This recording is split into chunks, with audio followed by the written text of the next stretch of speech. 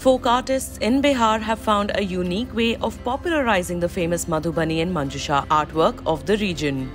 They're making reusable cotton face masks with beautiful paintings on them. Each mask is priced between 80 rupees and 100 rupees, and everyone in the neighborhood is coming together to make these masks. One artist, Smita Parashar, shared with news agency ANI that she's received a whole lot of love for their face masks, which are mandatory to be worn in public. She hopes to receive orders from various government departments for her designs.